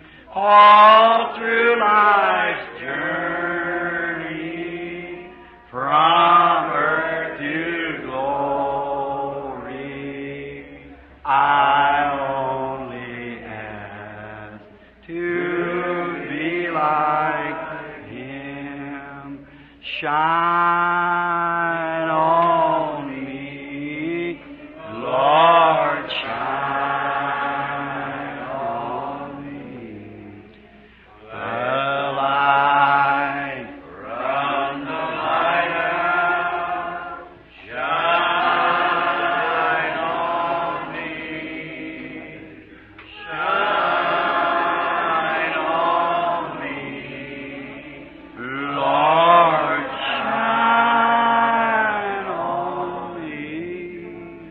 Let the light from the lighthouse shine on me to be like Jesus. Was there anybody else you'd like to be like besides Him? Won't somebody else come now and kneel here at this young woman as she kneels, taking like Ruth of old, taking her way this morning. Like Him, all through life's journey, from earth to glory, I only ask to be like Him, just to be like Jesus.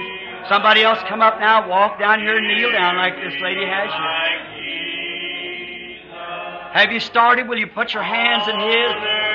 I long to be like Him, all through life's journey, from earth to glory, I only ask to be like Him.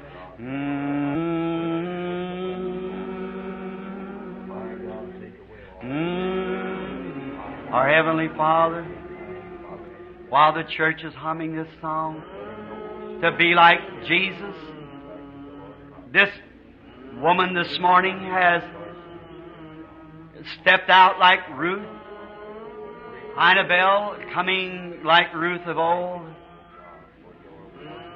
No matter what the price is, she's come to pay it. No matter what how she's to be laughed at or made fun of, She's taken the place now, standing here, confessing her sins, kneeling down, marking the place where the great Lord of the harvest laid down at the cross, there to receive His Spirit, His grace that spoke to her as the Word went forth like Naomi of old, directing, and it struck the right one, the right place, and now she comes to take the place of a believer, kneeling at the cross, there where she confesses her sins, lays aside all the old things of life, and becomes a new creature in Christ Jesus. We pray, Father, this morning that every alienated person in this building, every man, woman, boy, or girl who doesn't know You, don't let these words pass by, Lord. We don't know just what hour we are to come into the judgment. It may be yet today that many of us may have to come. Maybe before we get home an accident will happen. May a heart attack might strike us. We don't know. Oh God, let us prepare this hour while the Spirit is here, while we have witness that He's here, while the God of heaven in all of His infinite mercy is here to take us in. Give us of Thy grace, Lord. Send others this morning to the altar and accept Christ as Savior as this woman is doing now. Grant it, Lord. Be merciful to her, knowing that her people, her brothers sitting here on the platform with me, her sister Wood sitting back out there, and Mother and Daddy sitting here, Lord God, I pray for mercy. Grant it, Lord. You know what I mean in my heart. I ask that Your shedding forth of Your blood and mercy will come now at this hour. Grant it, Lord. Grant while we are waiting for others, may others come too, Father, and be reconciled to God through Christ. And while we're waiting now and wondering, we're going to sing again, Shine on me, O Lord, shine on me. Let that light from the lighthouse shine on me. All right? Shine on me. Would there be another come up? Lord, shine on me. Let the light from the lighthouse shine on me. Shine on me. Lord, shine on me. Let Your light from the lighthouse shine on me. What will it make me? To be like Jesus. To be like Jesus. On earth I long to be like Him. All through life's journey, from earth to glory, I only ask to be like Him. Father God, that's truly our testimony, Lord. We want to be like Him. Meek and lowly, humble, sweet, always forgiving those who are mistreating Him and doing wrong. We want to be that way. We thank You for this woman who came up this morning. How do we know what this life will come to be after a while? Maybe through all of her mistakes and things in life as we all have made. Seeing them plunge beneath the flood this morning. Amen. I pray, God, that this woman will live a consecrated life that will lead all her associates to this experience. May she not stop here, but go on into the promised land, marking the place and lying down, receiving the Holy Spirit there. Grant it, Lord. If there be any more in here, Father, that should have come and did not, may Your Spirit not leave them. May they have no rest, day or night, until they have come also, made the same decision. Not to be harsh, Lord, but, oh God, knowing what they're missing, to know what will be at that day, to hear Him say, Depart from me, you workers of iniquity. That morning, at 8th and Penn Street. I called you, and you didn't come. Oh, God, what a horrible hour that would be for him. When we're weighed in the balance and found wanting. Father, grant that'll never come to anyone in divine presence. May they all be saved. We ask in Jesus' name, amen. Amen. We want to thank the Lord this morning for His goodness and kindness. I thank you all for your patience of waiting with me so long. Sister Annabelle, Sister Woods, that's your sister, Brother Charlie. What they've been praying for and what we have prayed for a long time. Sister Annabelle, would you stand up just a moment? That's Sister Woods, our trustee here at the church. That's his sister-in-law that's accepted Jesus as her personal Savior this morning. And how many prayers have been? God bless you, Sister Annabelle. I think I have your name right. Is that right?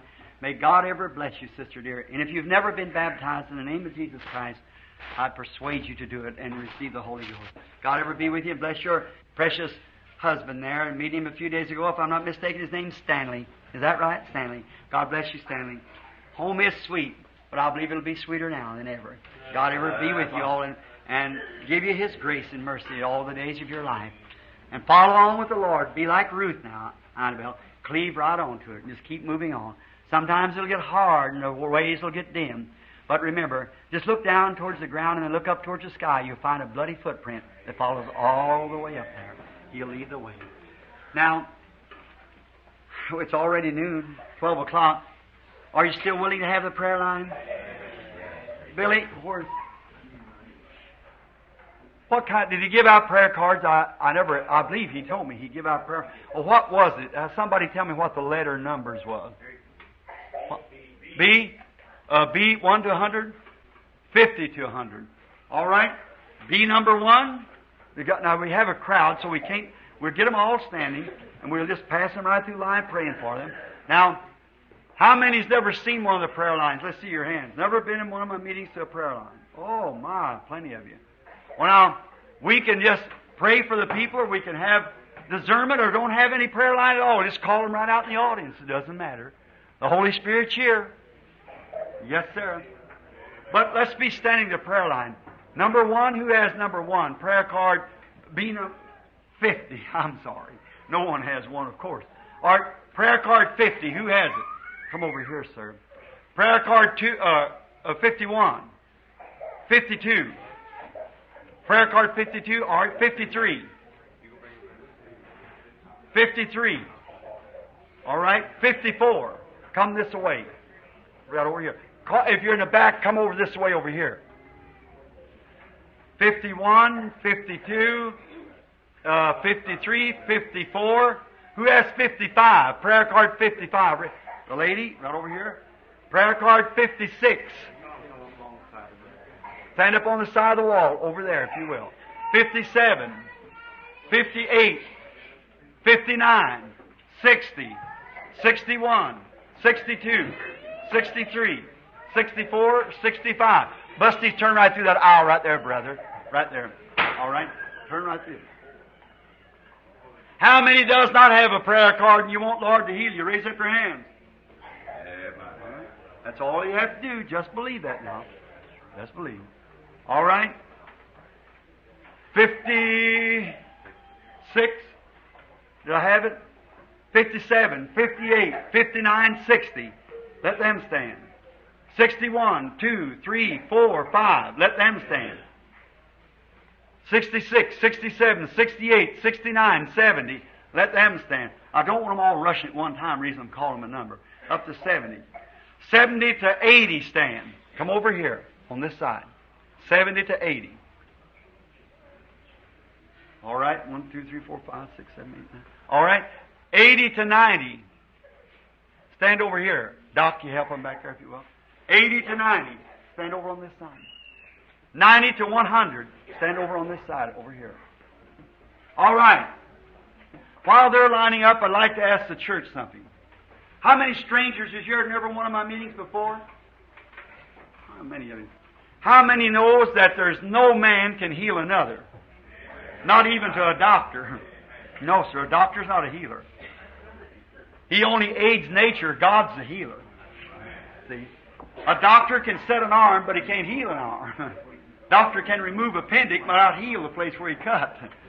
Doctor can pull a tooth but not stop the bleeding or heal it up. God has to do that. All right. How many knows that when Jesus was here on earth that He didn't claim to be a healer? He was a man. He said, not me that doeth the works, but my Father that dwelleth in me, He doeth the works. Is that right? How many knows when He was here, what kind of a ministry did He have when He was here? He did what the Father showed Him to do. Is that right? Yeah. How many knows that? St. John 5:19, He said, verily, verily, I say unto you, the Son can do nothing in Himself but what He sees the Father doing. Is that right? That doeth the Son likewise. Now, then, is Jesus Christ the same yesterday, today, and forever? Amen. You believe that with all your heart? He's the same yesterday and forever? Do you believe that Jesus Christ being the same yesterday and forever, that means that He actually is the same? All right. How is He the same? The same in every principle. Is that right? He's the same God, the same healer, the same Savior. He's the same attitude. That's all the same. Is that right? The same. All right. Then if He was the same and is the same, He'll do and act the same. Is that right? Now, how many knows that to be the truth? Amen. I'm just going to take a moment here. I'm waiting. Don't look at me like that's 50 people standing there. 1, 2, 3, 4, 5, 6, 7, 8, 9, 10, 11, 12, 13, 14. No. Some of them probably went home earlier. I've seen some people leave back there. All right? Just this little short line. How many would like to have this? How many strangers to me in that line? Raise up your hand. Knows I don't know nothing about you. Raise up your hand. How many out there strangers knows I know nothing about you? Raise up your hands. You're 6. All right? How many would like to see the line of discernment so we can just hurry up and get through? Would you like to? Now, it doesn't matter. I can just pray for them, bring them right through the line. Or they can sit down. Just go and sit down. Doesn't matter. The Holy Spirit discerns just the same. You believe that? Now, then if that's so, then just be quiet just a moment. It's getting a little late, so just sit still just a moment. I want to ask you something now. I may be on the wrong mic here. Both all right? Both hooked up? All right? This also? Yeah. All right. Now, just get quiet for a moment. I'm going to look down this line and see if I know anybody.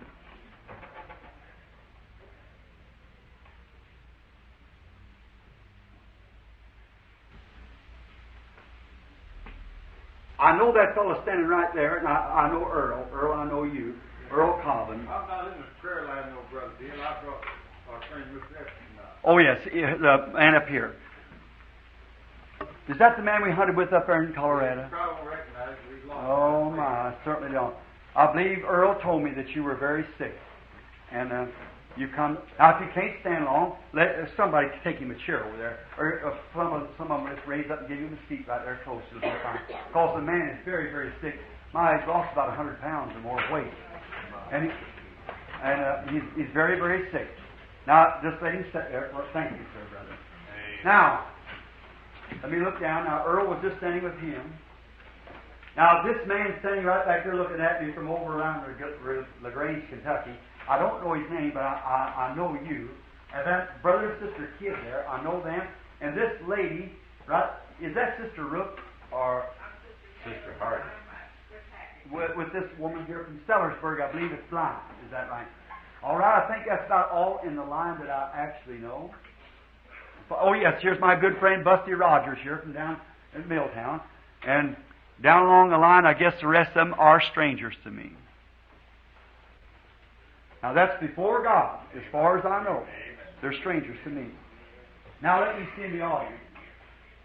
Now, you that are strangers to me, that's sick, raise up your hand. And you know, if you got a request on your heart, raise up your hands wherever you are. And no, not all right. Okay, it's just general around about everywhere. Now, it won't hurt you just to wait just a moment or two longer. I want to ask you a solemn question. I better get behind here so you can hear me. I just want to ask you something. Now, these messages that I'm preaching, do you believe them to be the truth? You sure you wouldn't come here if it wasn't? Now, would God do something like that without giving me some conception of what I was doing? Amen. He certainly would not. Certainly He wouldn't.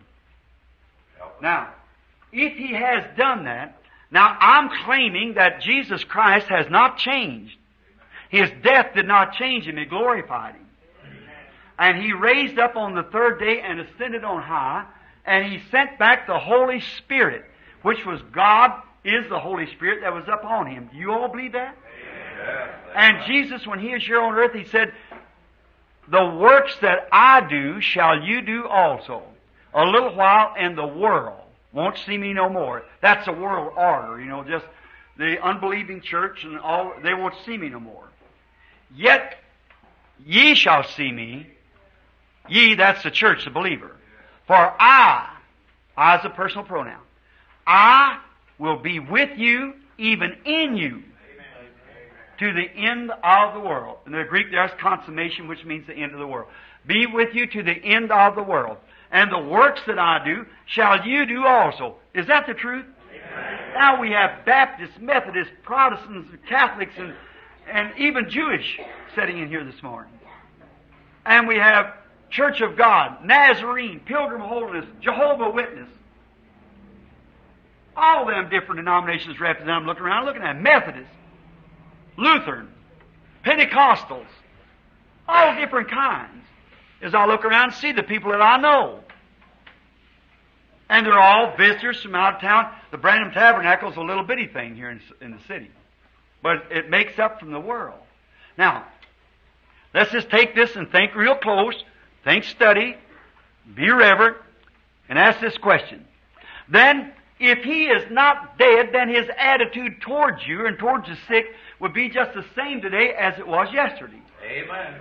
Then, how did He make His attitude yesterday? This, I can if ye believe. Is that right? If you believe. The man said, Lord, have mercy on us, that my son is variously fixed with the devil. I brought him to your disciples, and they were screaming and hollering and everything. He said, I can if you believe. If you believe, I can. Now notice, how did Jesus do? What was He yesterday? How did He minister? Now this is to the stranger now I'm talking to. Let's see what He was yesterday. It'll take me about 3 minutes. We'll quote a couple little places. When His ministry first started, there was one man by the name of Andrew, a fisherman, got converted, believed on Him, and went and got his brother named Simon. Do you remember that? He brought him to Jesus. He was an illiterate fisherman, couldn't even sign his own name. And he come up before Jesus, and Jesus looked at him and said, your name is Simon. You are the son of Jonas. How many knows that's a scripture? They knew that was the Messiah, because God promised, Moses promised, that when the Messiah come, he would be a prophet. Is that right? The prophet Messiah. And he looked and he said, your name is Simon. And it said, your father was named Jonas. And he knew that was the Messiah. The woman at the well. That's another nation of people. Now, only the Jews and Samaritans received Him. The Gentiles, we hadn't come in yet, the Ruth group. Now, the woman at the well, which was a Samaritan, she come to get water. Jesus said, bring me a drink. What did he do? Talk to her. Just like I'd talk to someone out there in the audience. Said, bring me a drink. They'd never met before. And she said, well, it's not customary. We got segregation here, like they used to have in the South for our colored friends. But they don't have it anymore. Thanks be to God for that. So he said, we got segregation here. Well, it's not customary for you. You're a Jew. Jesus was a Jew. She was a Samaritan. Said, it's not customary for you to ask me, a Samaritan woman. He said, but woman, if you knew who you were talking to, you'd ask me for a drink. Now, stop that beautiful woman. And she looked up and said, why, you have nothing to draw with. The well's deep. He said, the waters I give is everlasting life. And finally, he found out what her trouble was. How many strangers knows what her trouble was? She had 5 husbands. So what did he say to her? He said, go get your husband and come here. She looked at him. She said, I don't have any husband. He said, you said well, because you've had 5 and the one you're living with now is not your husband. She said, sir, I perceive that you're a prophet. Now we know when the Messiah comes, that's Jesus, when the Messiah cometh, He'll tell us these things, because we know He'll be that prophet. We know when Messiah cometh, He'll do this, but who art thou? He said, I'm He. And upon that she run into the city and said, "Come see a man who told me what I done. Isn't this the very Messiah?" If that was the sign of Messiah yesterday, and He's the same today, it's the same thing today. Amen. Now, do you strangers believe that? Amen. Now, that's for you in the line. Here, now to them out yonder, just one scripture. So that you'll have something to stand on. How many believes that He is a high priest now that can be touched by the feeling of our infirmities? Amen. We all Our Heavenly Father, who knows me, knows as far as I know, I never seen the man. Now, He might have seen me, and I might have seen Him, but if it has, I don't know nothing about it. Because I've been over the world times praying for the sick and things, and I might met Him somewhere, seen Him or something, I don't know. But anyhow, I know nothing about Him. That's true. Is that right, sir? Just so the people know. Now, the man's standing here for some cause. Now, where is that fellow that's a hunter? Jefferson? All right. I just want him to see. Where's Busty Rogers? All right. Now, here. Busty, you know me. Mr. Jefferson, you know. Is that right, Jefferson? You know me. We hunted together up in Colorado. I'm a man suffering from a nervous condition. That's his trouble. Because you have a prostrate. That's right, getting up at night and so forth. You're from Ohio. And you belong to Brother Sullivan's church, or go there. I see Brother Sullivan standing there. You come with kids. That's who you did. That's right. All right? At this time, you feel different now. It's left you. Now you can go home. Your faith makes you well. Now, God bless you.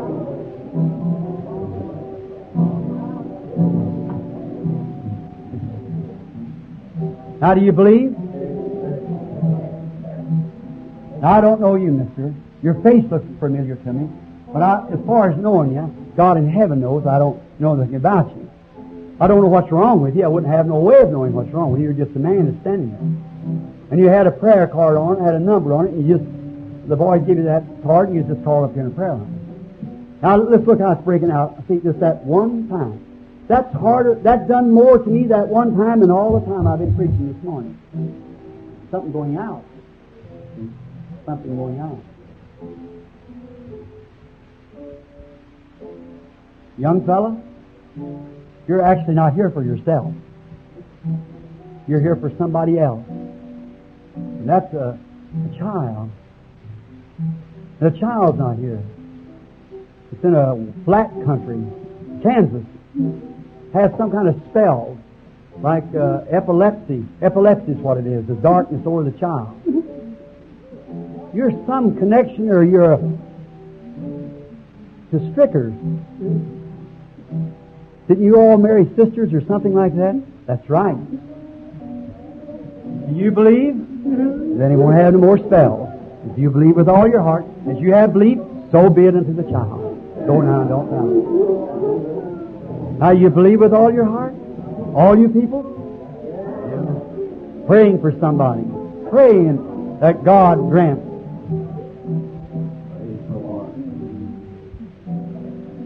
That lady sitting there praying for that aunt who's got cancer down in there. You believe with all your heart back there? I don't know you. I've never seen you in my life. But when you heard me tell that man of something that he was thinking of a relative, that come to you. Now, you believe with all your heart? Now, what did she touch? I want some of you people to tell me what that woman touched. She's 20 feet from me. She never touched me. But she touched that high priest. You see, Busty? You see, sir? She touched Christ. Christ comes around and tells me what she was wanting. Now she gets what she asked for. Amen. A woman. I don't know this woman. She's a stranger to me. Is that right? We're strangers.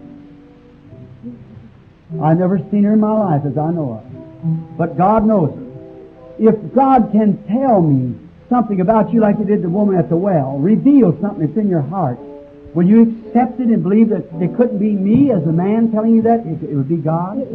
You would believe it? Now, is this two, or how many is this? We already had three? Two, already. All right? The lady is shadowed for death. There's a dark shadow over which she has cancer. That's correct. The doctor tells you that it's cancer of the lymph gland. That's right. Raise up your hand.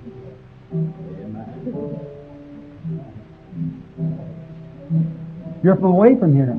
Iowa. You believe? I believe. You got either a son or it's a grandson. And it's got something wrong with his eye. That's right. You're praying for him. You believe God can tell me who you are? I do. Miss McKee? Then return back to your home and be well.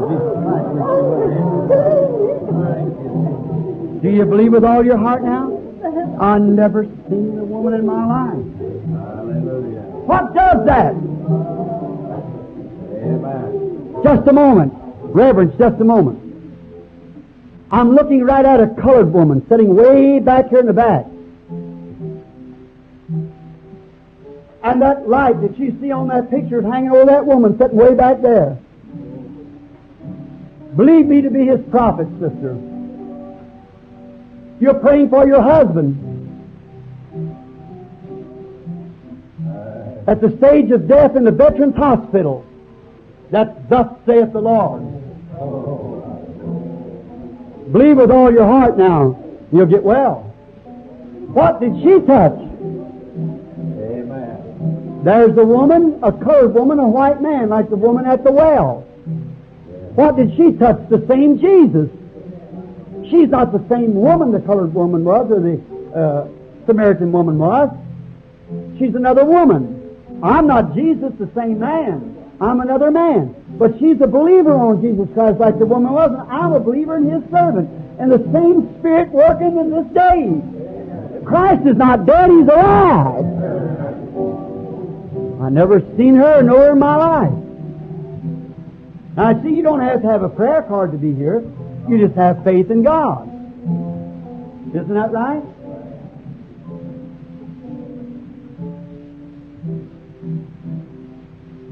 Now, I know that woman there. But I know what she's praying for. That niece. You believe it, down south. If you believe with all your heart, you get well. What about you? We're strangers to one another. You're just a young man. I've never seen you in my life. You believe that God can tell me what your trouble is? If He will it help you?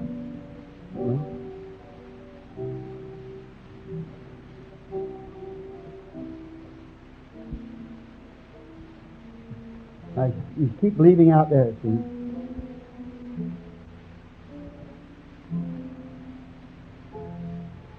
The trouble's in your neck. You had a car accident. You come from up north. You're around Bedford, Indiana. That's true. Is that true? Then you believe your neck will be all right? As you believe, so be it to you. Return back home, give God praise. Amen. How do you do, sir? You believe that God can reveal to me your trouble? You suffer with a nervous condition that causes you to have an intestinal trouble.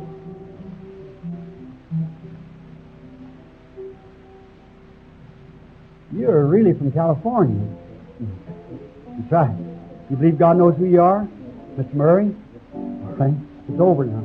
Return to your home. Believing with all your heart. Are we strangers to one another? I don't know you and God. I don't know you and you don't know me. We're strangers. Is that right?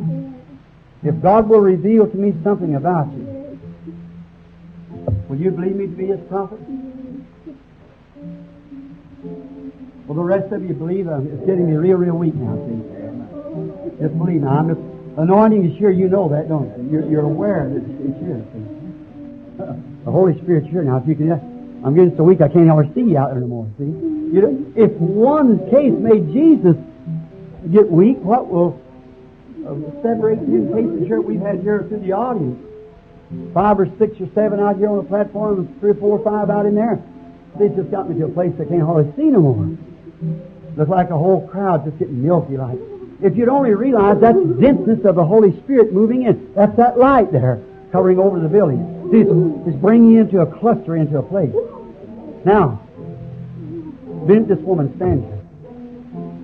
To you in the prayer line now. If God will reveal, here I'll hold my hands up.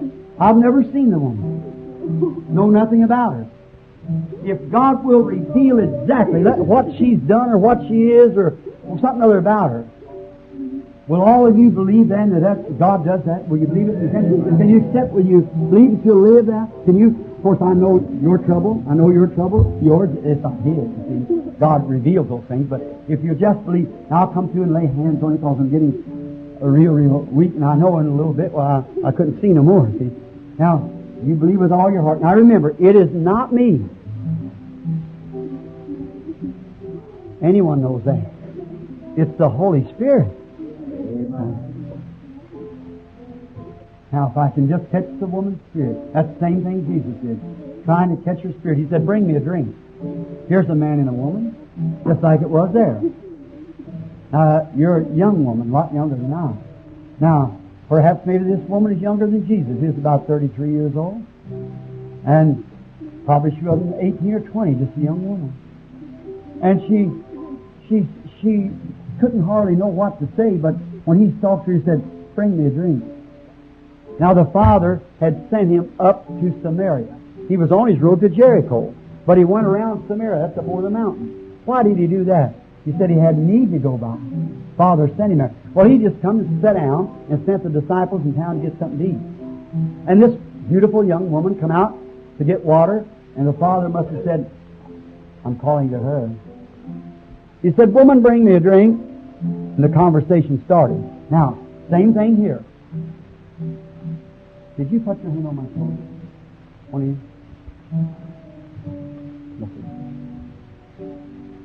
God in heaven knows something touched me then. I thought it was Billy telling me to leave. My hands, God knows that's true. Something touched me like that. I thought it was Billy telling me, get going. See, when you get like this, you don't hardly know, you don't know when to stop or what to do. See, you're just almost beside yourself. What was I talking about? The woman at the well. And then after he found where her trouble was, and he said, go get your husband. She said, I have none. And he told her that she had 5. Then she said, I perceive that you're a prophet. I know when the Messiah cometh, he'll tell us these things. Now, would that be the same Messiah today if I could tell you something? Something's wrong. If God doesn't help you, you're going to die. You got cancer. Now, you believe God can tell me where that cancer is? It's in the womb. You believe God knows who you are? You believe God knows where you come from? You're from Illinois. Your name is Miss Johnson. Return back and live. Jesus Christ, take your life. You believe with all your heart? Yes, Lord. Let her live. Father in heaven, in the name of the Lord Jesus, I'll lay my hands on the woman now and know the Holy Spirit. Dear God, my precious Son, when you stand beside us, oh, mercy of God, come to know all the Holy Spirit belongs to the Lord.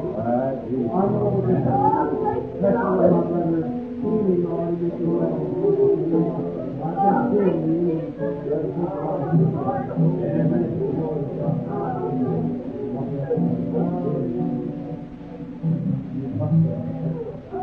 Had a heart attack.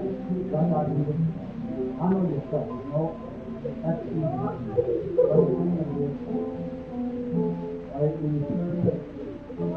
Our Heavenly Father, this man is trying to lose the whole universe. Find you or die. You like to go in the hospital with all the Hallelujah. forgive his sins in his body. In the name of Jesus Christ, we pray. All right, Earl, take this brother up. Our precious God, in the name of Jesus Christ, now hands up over here while we want you, the Holy Spirit is holy. And people recognize it. Let's Father God, as I lay my hands, my body unworthy, corrupted, But the Holy Spirit anointed now. Amen. May the power that can discern the thought of the heart. Granted. Dear God, Lord, my brother, whose condition, Lord, that this is heaven and easy.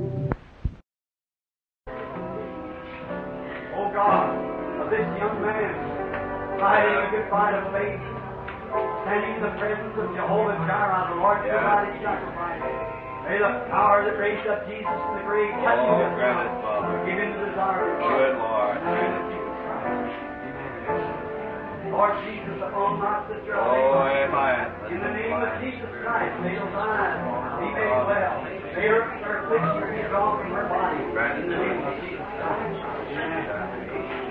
My Heavenly Father, to my little sister, I pray that first forgive her sins and all ways. As you did the Omen. Lord, let me still be used for your glory. Brandon, Father, through Jesus Christ, Jesus. And your brother, dear Lord. That death struck him, but life brought him back. God, I pray that you'll keep him strong. He's way past his allotted time. But thou art God. And you do this for your glory as you promised in the hospital. Now, give him strength for testimony. May his testimony ring out through the state of Ohio, throughout the world. That Jesus heals me now. I'll take him at his word.